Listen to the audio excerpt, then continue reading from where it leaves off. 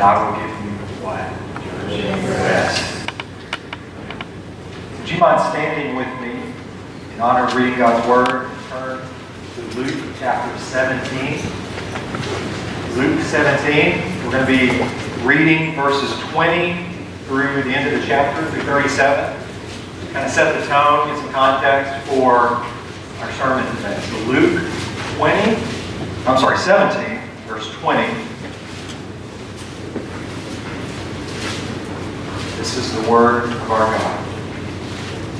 Being asked by the Pharisees when the kingdom of God would come, he answered them, "The kingdom of God is not coming in ways that can be observed, nor will they say, 'Look, here it is,' or 'There, for behold, the kingdom of God is in the midst of you.' And he said to the disciples, 'The days are coming when you will desire to see one of the days of the Son of Man, and you will not see it.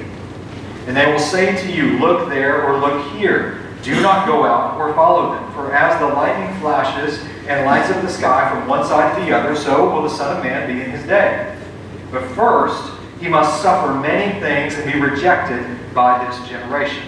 Just as it was in the days of Noah, so it will be in the days of the Son of Man. They were eating and drinking and marrying and being given in marriage until the day when Noah entered the ark. And the flood came and destroyed them all. Likewise, just as it was in the days of Lot, they were eating and drinking, buying and selling, planting and building. But on that day when Lot went out from Sodom, fire and sulfur rained from heaven and destroyed them all. So will it be on the day the Son of Man is revealed. On that day, let the one who is on the housetop with his goods in the house not come down to take them away. And likewise, let the one who is in the field not turn back. Remember Lot's wife. Whoever seeks to preserve his life will lose it. But whoever loses his life will keep it. I tell you, in that night there will be two in one bed. One will be taken, the other left. There will be two women grinding together. One will be taken, the other left. And they said to him, Where, Lord? And he said, Where the corpse is, there the vultures will gather. You may be seated. Let's pray. Father, this is your word. I pray right now that you would speak to your people this morning. Lord, hearts that came in hard and callous will be soft, that ears that are closed will be open, that eyes that are closed will see. That, Lord, by your Holy Spirit, you speak to us what we need to hear this morning. Lord, may you bring glory to your name and all of it. In Jesus' name, we pray. Amen. Good morning, Faith Church. Good morning. My name is Adam Goodwin, and I'm going to put up a little picture. This is my family, in case you don't know us. So my wife and I, we lead a life group on Wednesday nights. We got any here tonight?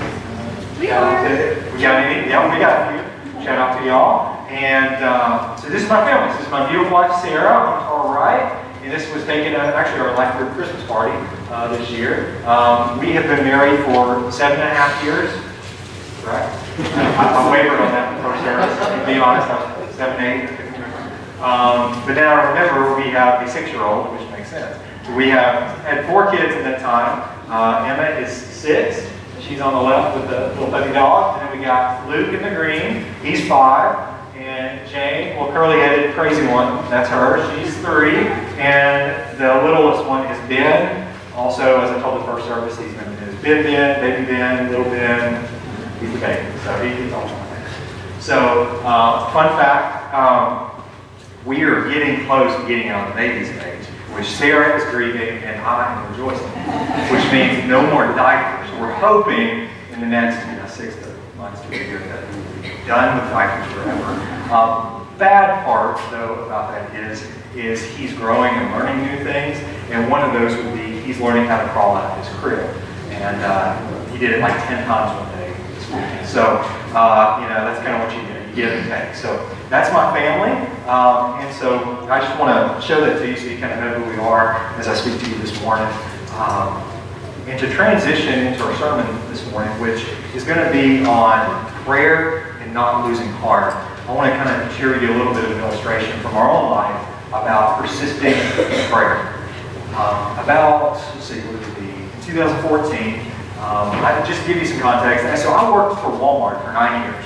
So I was a sales associate forever during my time at college, then I transitioned to Bible college, and then I ended up going to seminary in Louisville, where I met my wife. And I worked for Walmart the whole time. And it was a great job for us. And then when we found out we were having Emma, I needed more money. So we moved back to Alabama, took an assistant manager role with Walmart at Gardendale, Alabama. And I was there for almost 3 years, just right after 3 years. About 2 years in, I think we were learning this is not what God was going to have us. And so we started praying, asking God to open the doors. Well, He didn't. And we were waiting and waiting and waiting. All right, Lord, what are you going to do? Well, about a year later after that process, the Lord opened the door for me to go to Lifeway. I was going to become a manager for the Lifeway Christian stores. And found out I had my assignment, so I was a manager in training. They're going to send me to Dothan, Alabama, which is South Alabama. If you've ever been there, you're probably getting through there. You don't stop there. It's got a big circle around the city, and that's kind of, everybody has gone through Dothan, but nobody has been in there. And so that's kind of where we were at for a year. But one of the things I want to tell you is that transition was hard for us. And one of the reasons was we had to sell our house in Gardendale, Alabama. And we were having trouble with that. I'm just honestly, we were having a really hard time selling our house. And not only that, but in the process, we finally had somebody, and we got an inspection done, and guess what? Foundation issues. It's like the worst thing you could possibly have on an inspection. Well, guess what? We just bought the house 2 years before, and this is a little bit of a surprise to us. Like, we wanted to go to that inspector and not have nice words with him, and say, like, we could have missed this. Well, long story short, is we had to take the less of the options to fix that. It was about $5,000, which we did not have. And so we had to take a loan on that to get it covered, just to be able to sell the house. Well, we kept trying to sell the house, and it wasn't happening. And, all right, in the meantime, we moved down to Goodwin, Alabama. We've been there for 4 months. And thankfully, Lifeway provided a benefit to where they would kind of help us with our dual housing for a period of time. We had 6 months. Okay, well, guess what? 5 months came, house hadn't sold yet. So we were praying, and one of the things I want to encourage you is, at that point, about a week into 5 months, we had a buyer. And not only that, but it was a family that we had even hosted in our home, had done Bible studies with them, had been praying with them, eating with them, and they needed a home. They were ready to buy it, so we were able to do that. And at the same time, God was able to help us sell it to them. We were able to have some excess money to pay off that loan, and even, I think I was even able to get a car, because my old car was like, it was kind of like your old car that I had. Sweet rod. Mine was not so sweet anymore. It was really bitter. And so we had to get rid of that. So the Lord had provided. And one of the things I want to tell you as a testimony is that through that time, like, the Lord was teaching us to persist in prayer. You better believe every day and every night we were praying, Lord, sell this house, because when 6 months hit, I cannot pay for 2 mortgages. I don't know how that's going to happen. I don't have the capacity to do that. My wife stays at home with the kids. The Lord provides so you can do it. And, you know, when I think about it, often, for many of us, when you think about life circumstances, when trials come, hardships come, many of us have a few different responses.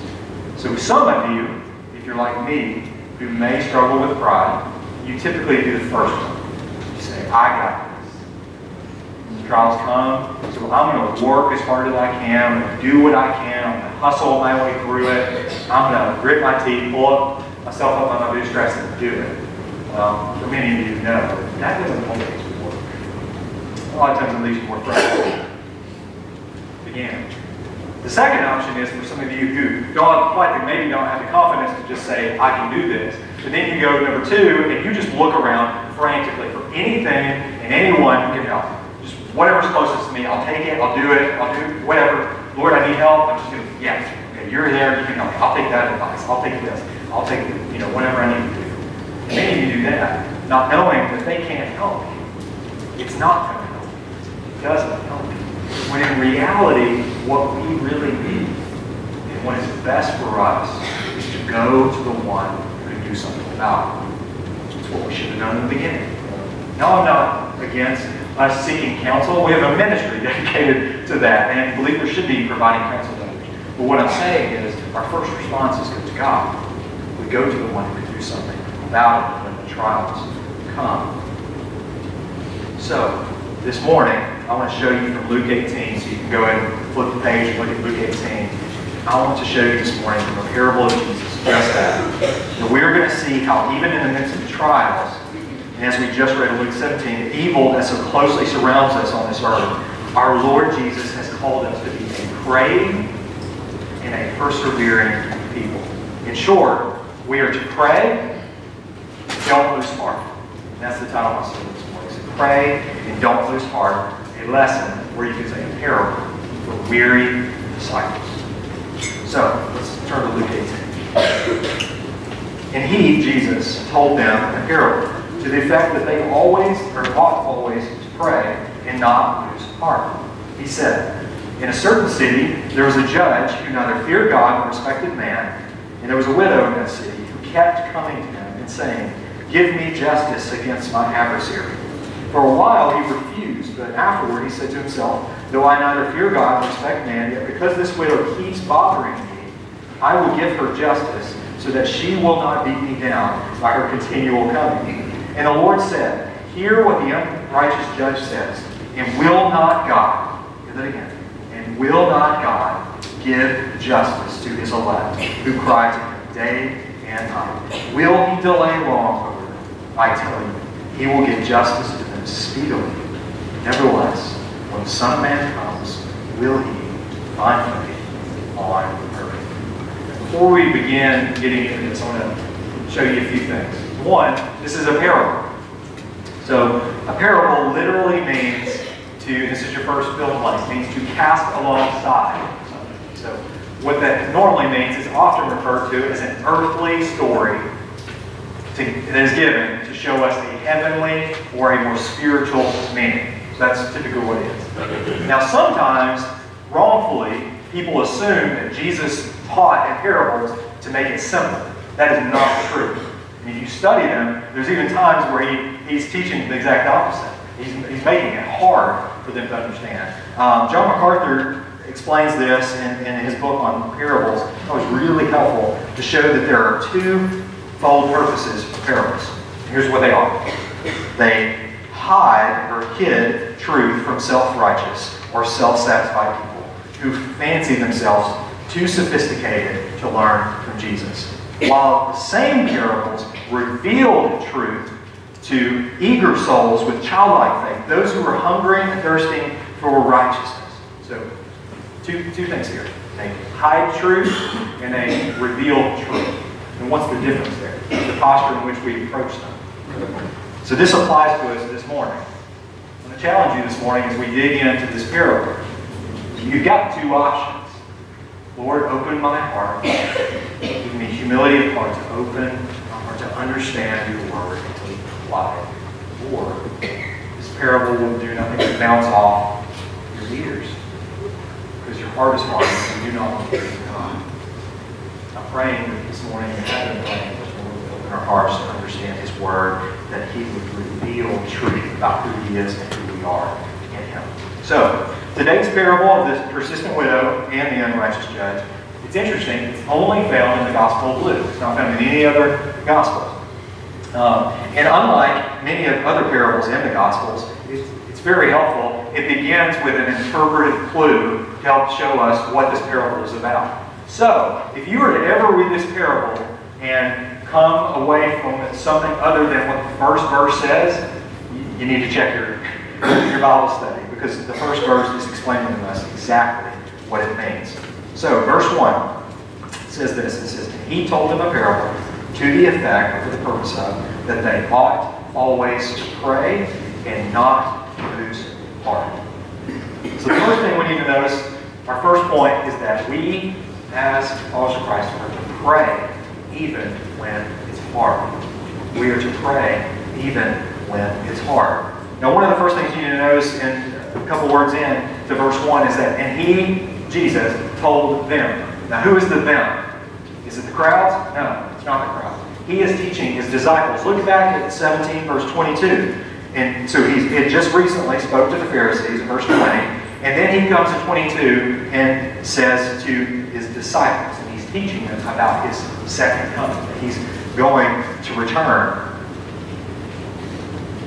And so he's teaching his disciples.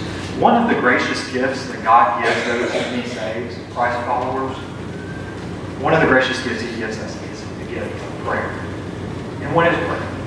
Very simply, it's personal communication with our Creator, the God who created us. It's personal communication with Him. That is a privilege and a gift. When Jesus died on the cross and the veil of the temple was torn in two, this once and for all banished the need for an earthly mediator or priest for us to communicate with God. So, church member, you don't have to go to Pastor Chris to get to God. You, under the blood of Christ and the righteousness that He provides through His salvation, can go directly to God. This is a gift that should be a comfort to us as believers. So we as Christ followers have the privilege of going to God in prayer because of the sacrificial death of Jesus and the powerful resurrection and the life that He gives. This is a gift. And hear me, it is not to be taken for granted. For as we will see today, our prayers are effective. They matter. This parable speaks to something that we can all identify with. If you're in this room, I know you can identify with this. This is a common tendency for us to give up and stop praying before we receive an answer from God. Now, who can identify with that? We give up too quickly. We stop praying before we get an answer from God. We can all identify with this. So our first point this morning, under praying even when it's hard, is this. Christ followers should expect things to get difficult. Should fill in the blank. Christ followers should expect things to get difficult. And where am I getting at? So go to 17 verse 22 in the context previously. And he said to his disciples, the days are coming when you will desire to see one of the days of the Son of Man, and you will not see it. You know what he's saying there? Days are coming when it is going to get very, very hard for you. Life is going to be hard. There's going to be evil surrounding you. You're going to be persecuted for your faith. There will be hardship and trials and struggles. And you're going to want me to come back. And I'm not coming yet. Come on. Now, that's what he's teaching us this morning. It's going to get hard. The entire Luke 17 discourse, as MacArthur says, is dominated by warning of doom and sudden disaster. It's there. It's culminating in this gruesome image at the end of 17 of death and destruction. It says that where the corpse is, there the vultures were gathered. This is not a pretty picture. Life's about to get hard for you. You're going to want me to return. So what does he have to say to them? Christ followers should expect things to be difficult. He even promises, even teaches them that in John 15:20, you may be familiar with this, that if they persecuted me, they will persecute you. And then even to kind of continue this of being hard, the end of verse 18:1, it says what? They always ought to pray and what? Not lose heart. Doesn't that imply that the following Jesus is going to be difficult? There's going to be a tendency within you to want to give up because it's hard. We should expect things to get hard. There's going to be a natural pull within your flesh or from the enemy to pull away from God, to give up on praying, to stop seeking the things of God. What he's doing here, he's preparing his disciples for the hard days that are to lie ahead. And I know we need that today. So the first point is Christ followers should expect things to get difficult. Our second point is Christ followers should understand that prayer is hard. So not only is life going to get hard, prayer is hard. Now if anybody would be in here to tell you that prayer is easy, they are not telling the truth. In a very subtle way, and I'll tell you. Prayer is hard. It is labor. Timothy Keller, in his book on prayer, has a great quote, and I want to read to you this morning. He says this. He says, prayer is nonetheless an exceedingly difficult subject to write about. And can I say, to preach about? hard because we feel so weak in it, don't we? But he's right. It's an exceedingly difficult subject to write about. That is not primarily because it is so indefinable, but before it, we feel so small and helpless. I can think of nothing great that is also easy. Isn't that true? Prayer must be, then, one of the hardest things in the world. But here's some hope. To admit that prayer is very hard, however, can be encouraging. And if you struggle with this, as I'm guessing, as even hearing people talk on the way out, as we struggle with this, you're not alone.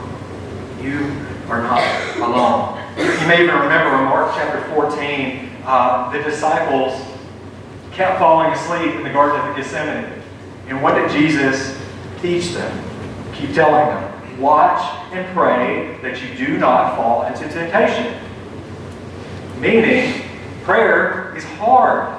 It's labor. It's work. It takes effort. It takes discipline. So, Christ followers should understand that prayer is hard. Third, Christ followers, anyway, so despite that it's hard, despite your deep suffering, Christ followers should pray continually. He says that they ought always to pray, and not that it's hard.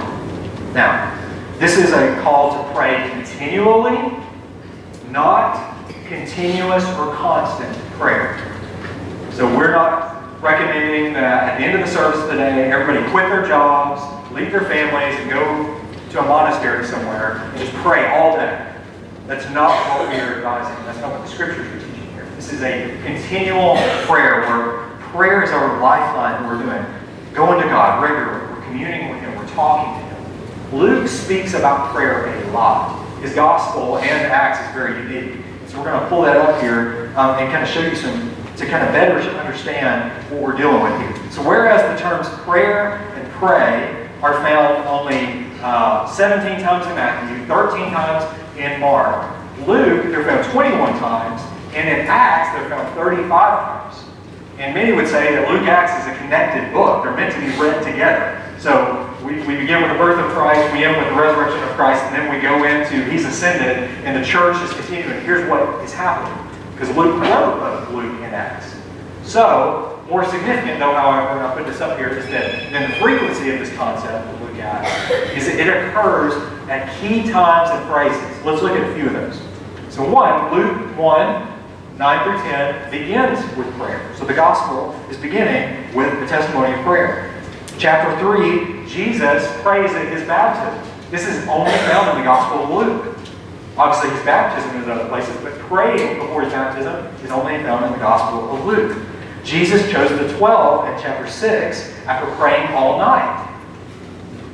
Chapter 9, prayer was given before asking, who do the crowd say that I am? And later in verse 9, at the prayer at the Mount of Transfiguration, it is only found where Jesus is praying as they're going up, only in the Gospel of Luke.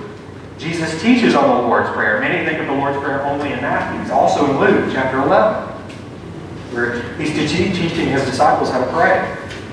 Through prayer, believers are to persist and not lose heart, which is what we're dealing with this morning. 22, prayer to keep from falling into temptation. And lastly, because of Jesus' prayer, it's really interesting if you want to study it sometime, in 22:32, Jesus' prayer, because of His prayer, Peter's denial does not result in apostasy, him leaving the faith. Jesus' prayer is effective as He's interceding for His disciples before His resurrection, or His death and resurrection. Clearly, though, for Luke, prayer was seen as a vital, this is important, for Luke, prayer was seen as a vital and necessary part of Christian life, both individually and corporately. Now let me apply this real quick. You need to be praying regularly by yourself. If you're not, it's not part of your spiritual walk and walk with the Lord, then it needs to change today. It's easy. Go to Matthew 6, go to Luke 11, and Jesus will teach you how to pray.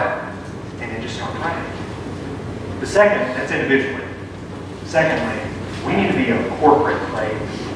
We need to be collectively praying together.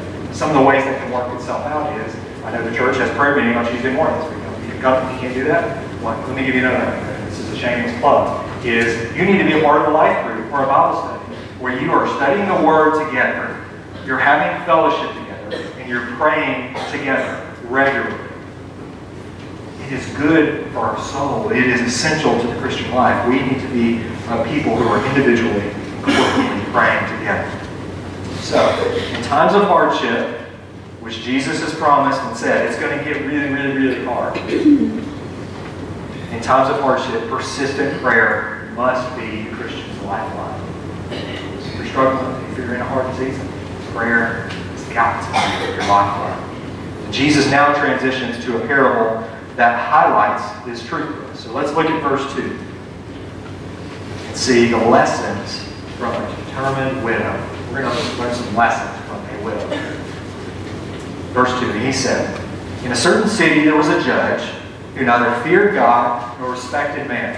Now, he doesn't sound like a very nice guy, does he? "And there was a widow in that city who kept coming to him, the judge, and saying, 'Give me justice against my adversary.' For a while he refused, but afterward he said to himself, 'Though I neither fear God nor respect man,'" he's owning up to it, "yet because this widow keeps bothering me, I will give her justice so that she will not beat me down by her continual coming." We'll stop there. So the first character we're introduced to this lesson from the widow is the unrighteous judge. It says two things about him. First, it says he neither feared God nor did he respect man. So this idea of neither fearing God simply means that he did not know the true judge of all. He didn't know God. He didn't respect him. He didn't live life in light of him. He did not know the true judge of all, despite the fact that he is an earthly judge.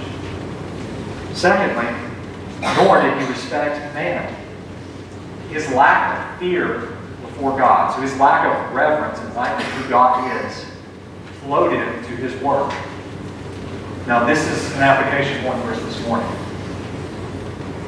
If you're living a life that doesn't fear, and biblical fear is a sense of awe and of reverence before God, if your life is not lived in that, it will affect you in your workplace and how you do what you do.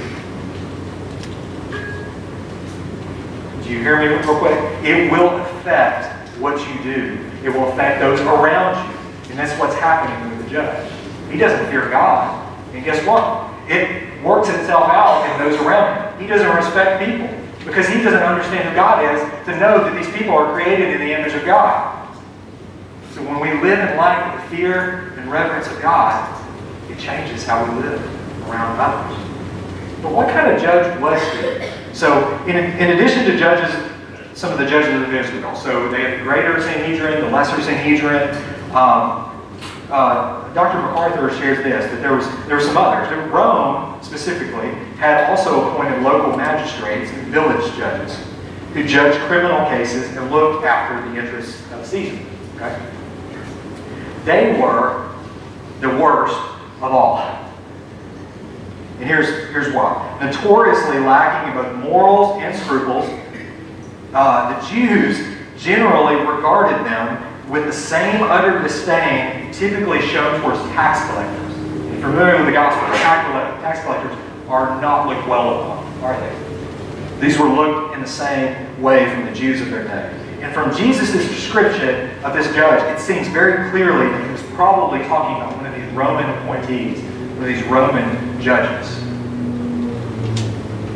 But even go on a little bit later, he even comes back and says, so he's described as a man who neither fears God nor respects man. He even comes back and says, for neither I fear God nor respect man. He even owns up to it. So even by his own confession, he lived in open defiance to the first and second greatest commandments. Loving God with all his heart, soul, mind, and strength, and loving his neighbor as himself. He is a judge of man, is living in open defiance before a holy God. It has affected how he lives and does his work. But it's also clear, an outworking of this, it's also clear that injustice is a reality in a fallen world. There is real injustice in this world that we live in.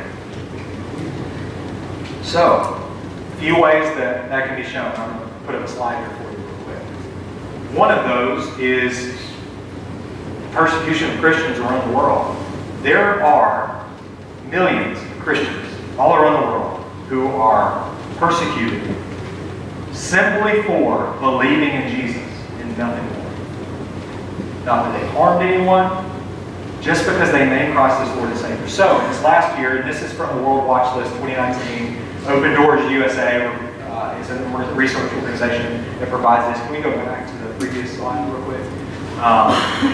They research this, what's going on in the country, and they provide lists for believers to be praying for. So in the last year, the number of Christians experiencing high levels of persecution climbed 14%, counting 245 million individuals globally. In total, 1 in 9 Christians experience high levels of persecution throughout the world. Across Asia and the Middle East, 1 in 3, hear that, 1 in 3 Christians face this experience. An estimated over 4,000 Christians were killed for their faith this past year. It's 11 per day, just because they believe in Jesus. The top 5 countries right now are North Korea, Afghanistan, Somalia, Libya, and Pakistan. You can go to the next slide and put that back up there again. And this is a map of some of the strongest areas, the top 50, that are going on right now. Let's call this what it is. It's injustice. Simply because they believe in a resurrected Savior, or they persecute their faith. But not only that, there's been some recent issues that have been going on. If you've been keeping up with the news or going on, there's some really disturbing things going on in our country, particularly around the issue of abortion. We have a New York legislation that just went through and towards late-term abortion, and you know what the result was that? Applause. Courts. For applauding the murdering of weak, helpless babies. Not only that, we even put a light up in the city to celebrate. And then, if you've been followed even more, there's the governor of Virginia this week who's doubled down on some laws that are being, some bills that are being put forth in Virginia, particularly on late-term abortion, as well as the option that if a baby is even born and they felt like they felt it appropriate, the mother and the doctor would come together and decide to kill the baby. After, we're talking out of the womb. This is horrific. And it should cause us to weep, pray, plead on behalf of the hurting and the weak in our society. And so, my application for us is, are we genuinely praying for the issues of our day? Or are we just arguing about them? Are all your conversations just about arguing about this? Or are you daily, persistently taking these before the Lord to do something about it? Is your prayer, Lord, may your kingdom come. As life gets hard, as the disciples knew it was coming, is our Lord, your kingdom come, your will be done on earth as in heaven. And as your will, as it is in heaven, innocent babies don't get killed. We've got to be a praying, persistent people. Now, hear me. I'm not saying we don't need to be arguing about this, and this is just debating, there needs to be conversations with legislators and those in power. I'm not saying that at all. But what is our first line of defense? We go to the one who can do something about it. We go to God. So, the unrighteous judge is the first character. The second character we encounter is the unrelenting widow. We're going to spend some time here for a little bit. So, the first thing the unrelenting widow does, she demands for justice. Justice is demanded. One thing to be helpful, if you want to study Bible, I use the Zondervan Study Bible. It kind of describes, gives us some context of widows. It says that widows, who were a marginalized group in ancient societies, are often the object of God's special love and care throughout the Gospel of Luke. Many of you will remember Anna, the prophetess, in the early beginning of Luke. Remember her? Widow. Sorry. So we've got Anna, we've got the widow of Nain, later in the Gospel, where her son was raised. And then everybody's familiar with the widow's mite, the widow who's giving her pennies to contribute to the work of the Lord, and she's doing this, and others bring more. And the Lord said that she brought more. Long story short is that in the Gospel of Luke and in the heart of Jesus particularly, widows were a special treasure. But they're kind of symbolizing something. They're showing some of the most marginalized and weak people, and by weak I mean in the society that they were in. They had no leverage. And she's demanding justice of an elected official. Here's what she does. Verse 3. And there was a widow in the city who what? She kept coming to him and saying, "Give me justice against my adversary." For a while he refused, but afterward he said to himself, "Though I neither fear God nor respect a man," we already know what that, "yet because this widow what? Keeps bothering me, I will give her justice, so that she will not beat me down by her continual coming." So she keeps coming, verse 3. She keeps bothering him in verse 5. She will not beat me down by her continual coming, verse 5. So that beat me down in Greek literally means to strike under the eyes. Now, there's three options of how to kind of best interpret this. Here they are. First one is beat me down can mean that the judge could lose his reputation because of this widow's persistence. She's going to beat him down literally to where he loses his office. I don't think that is a very likely interpretation, because in this time, a widow would not have the authority to do this. She would have no political capital, no structure in which her voice would matter to earthly perspective. Second, to beat me down could mean that the judge is getting physically harmed. He is afraid that she is going to come sock him one right in the eye. Possible, but it's very unlikely, especially in this culture. Very unlikely this is the case. More likely is what this really means, to beat me down, is kind of a picture, a word picture, of a woman obtaining her request because she relentlessly is pursuing what she needs, and she needs justice. She's relentless. She is unrelenting. So to apply that to us this morning, could it be said of you, if we were honest, could it be said of you that you can keep coming to the Lord? Could it be said to you that you keep bringing these requests to Him? That in a sense we're bothering God because we just keep doing it, which we'll deal with that in a second. But we keep coming to Him. We continually come to Him. Could it be said of you? Donald Whitney, in his great book on spiritual discipline, says this. He says, sometimes a failure to persist in prayer proves that we're not serious about the request in the first place. So the reason you're not keep coming back to God is because you're really not serious. Your heart's not in it. That's one. At other times, God wants us to persist in prayer in order to strengthen our faith in Him. Faith would never grow if all our prayers were answered immediately, would it? If every prayer we ever offered was answered immediately, our faith would grow. Persistent prayer tends to develop also deeper gratitude as well. I want us to think of this. Think of a pregnancy. You got 9 months. It's hard. It's not. Ladies, it's hard. It's hard. Your body goes through all kinds of stuff. It's painful. You feel sick. They're all different, but it's hard. It's very hard. And then to follow that up, you result in this terrible experience in the hospital. And there's probably screaming, lots of all other kind of stuff. It's terrible. It's absolutely terrible. It's painful. There is a persistence that continues. Guess what? It's not going away. But guess what? At the end of it, what happens? Baby comes. And there's joy. And there's rejoicing. In the same way, when we persist in prayer over and over, we continually go to God, isn't there a gratefulness that wells up within us? I think there is.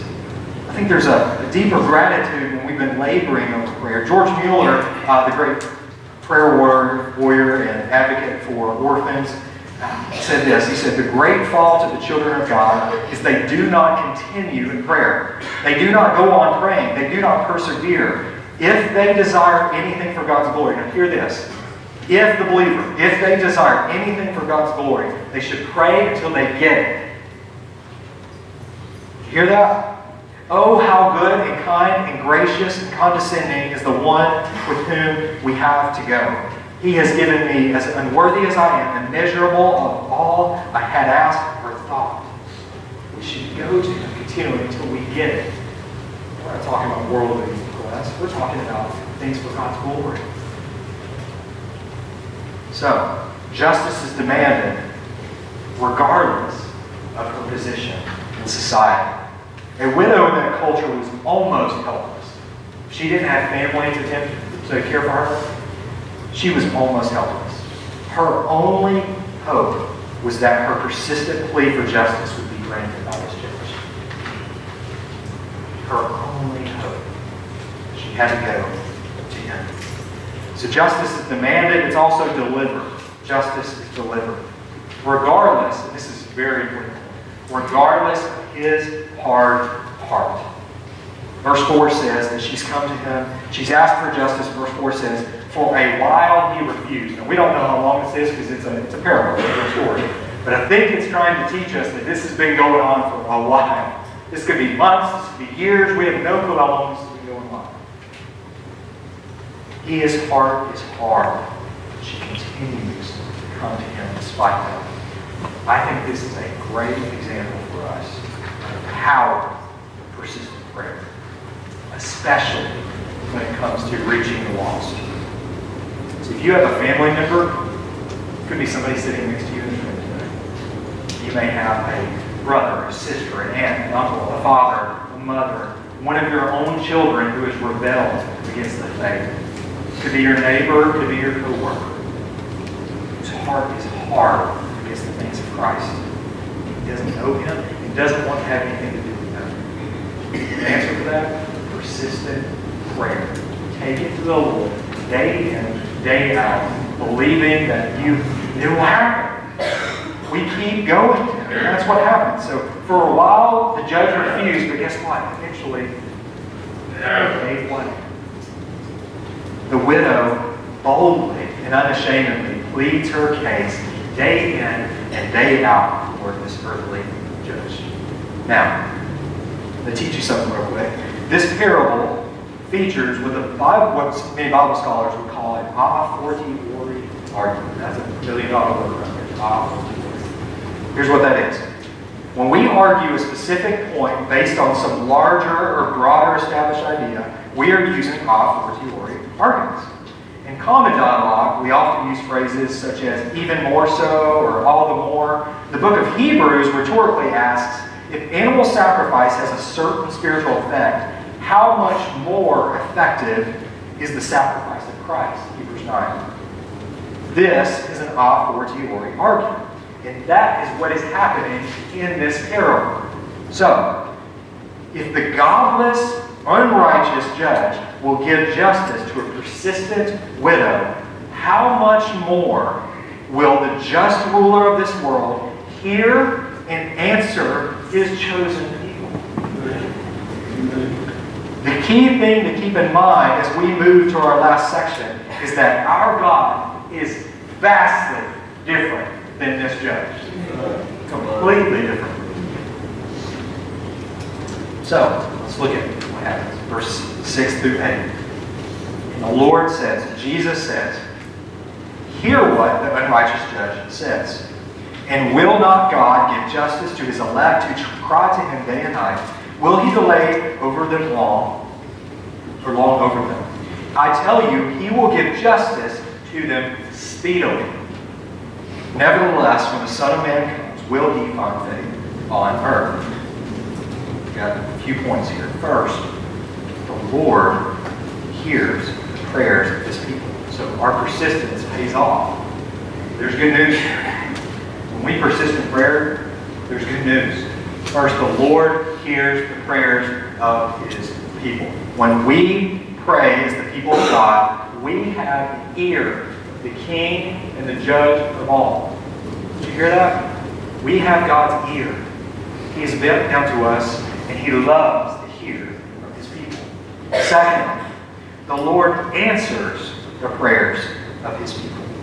When we pray, we must believe that God will answer. As we sang earlier, He's a good, good Father. That's who He is. We don't ask Him for bread and He sends us a stone, as the Scriptures teach us. That's not who He is. We believe when we pray that He will answer. The Lord answers the prayers of His chosen people. Third, the Lord brings about justice in response to the prayers of His people. When we pray, we must expect that our prayers actually matter, especially in matters of injustice. We see injustice in our world, we need to be praying and believe that our prayers actually matter and are effective. So speedily, let's talk about that real quick, because you probably read that and you're just, all right, Jesus, like you say speedily. And there's a tension there, isn't it? Because what He says and what we feel. Well, Dr. Schreiner, in his commentary, explains this, I thought, in a really good way to talk about this tension. He says the best solution to this tension seems to be that the fulfillment of God's purposes are soon according to His timetable. So they're soon according to His timetable, whereas such fulfillment may seem agonizingly slow to human beings. Hence, we are tempted to give up and cease praying. So Jesus encourages His disciples to persist in prayer with the sure confidence that God would soon vindicate them. Our time is not His time. It may take a long time. We are to persist in prayer because He eventually will answer. We believe it. And one of the things Jesus is intending to do here in this a fortiori argument is that He's intending to make a contrast. Okay, so here's where it is. Listen to this. Very important. Where the judge does not fear God, nor does he respect man, our holy God, our God is holy, and He loves His people. Unrighteous judge doesn't like people. Our God is holy and loves His people. Where the judge is unrighteous, our God is righteous and will one day right every single wrong. Third, where the judge refuses to hear the plea of the hurting and the oppressed, our God is compassionate to those who come to Him crying day and night. He's not like that judge. And lastly, where this judge only gives in because he's irritated, because this woman just keeps on coming. He's done with it. It's not like our God. Our God is only bothered when His people do not come to Him with their burdens. Our God wants us to come to Him with His burdens. Jesus even asked them to come who are all weary and heavy laden. And what? I'll give you rest. So Jesus intends to make a contrast because our God is not like that judge. Although we are to persist in prayer, our God is not like Him. He wants His people to persist and come to Him. The last point is this: the coming assessment of His creation. So it leads to this. There's a shift in the text. Okay? He's been talking about God, who He is, how He will answer, and then there's a shift now in the end of verse 8. And He says, nevertheless, when the Son of Man comes, will He find faith on earth? The answer is obviously yes. The Lord has His chosen people. People will believe, follow, trust, and faith. His promise is sure. The answer is yes, but implicit in this question is that not all will remain faithful. Not all will. Here Jesus shifts the focus from God to His people. Since God will prove faithful to His people must likewise be faithful to the end. So, when we continually pray, when we persistently pray, we are giving evidence of our faith. It's the actual evidence of our faith. And when Jesus returns, will He find faith on earth? Yes. But we have to look inward and ask, Lord, if He was to come now, what would He see in our church? Would He see a praying people? Persistent prayer people? Or would He see an apathetic? I'd ask this sort of question this week for myself. We sang a song earlier. We'll be a church ready for you. You know how we do that? By persistently praying. So if you want to be a church ready for His return, keep praying. Don't stop. Don't give up. Persist in prayer. Jesus is coming soon. What will our response be is the question. So, to put this in this final minute, here's an application for you. I'm going to wrap it here. First off, for some of you here this morning, the idea of persistent prayer sounds ridiculous. You know why? You've got a hard heart. You don't know Jesus.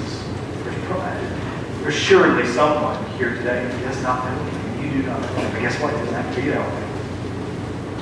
God sent His Son, born of a virgin, living a perfect life, headed to a cross, that He would die on to pay the penalty of sin that you deserve, so that you could have life. And guess what? He didn't just die. He rose again victoriously so you can have new life in Him. You know what He asks of you? Have faith. Trust.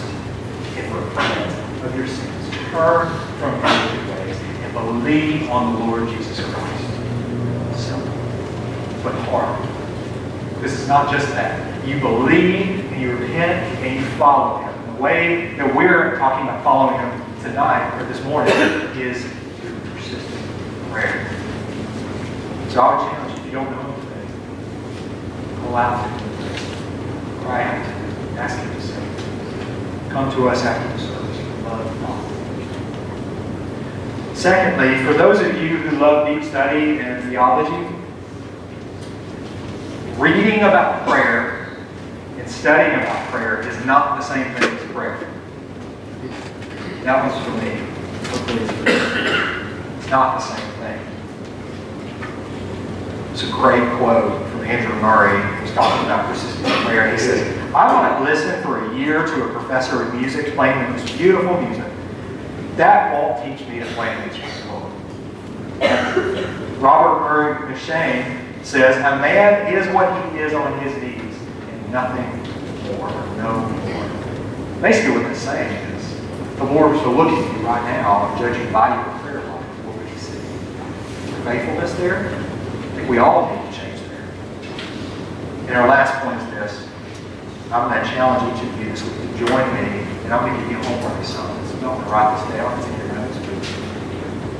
Set it in your phone, put a reminder, write it down, put it on your calendar, put a sticky note.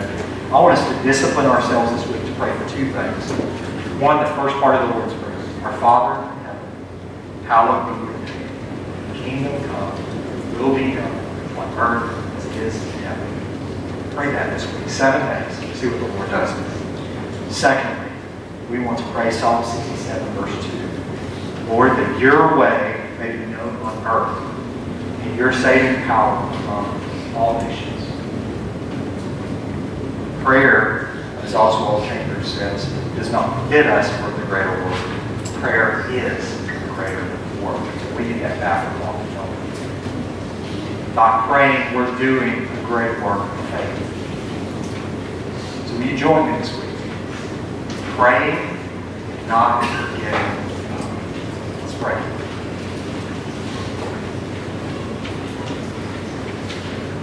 Father in heaven, hallowed be your name. Lord, may your kingdom come. Your will be done on earth as it is in heaven, Lord. May your name be lifted up as holy. Lord, may your kingdom come to this earth. May you come, Lord Jesus. Right every wrong. Remove every tear. Have your way. And not only that, Lord, but may your way be known on earth. Lord, that your saving power would be made known through all the nations. That people of every tribe and tongue know Jesus Christ is Lord as we do this morning. And Lord, I can't help but just want to let you know there are probably some of you who hurt. Life is hard. But the good news is, Lord, you promised. So we should be surprised, but it's still hard. So Lord, one of the ways you taught us to relate to that is to continually come to you. You are a good Father who loves to hear from his people. Lord, may we this week as your people persistently come to you. And Lord, as the video said earlier, we don't come by our own righteousness. We come by the righteousness of Jesus. Not by our righteousness, not by ours, Lord, but by yours. So Lord, may that give us boldness and confidence as we approach you this week. Lord, we are thankful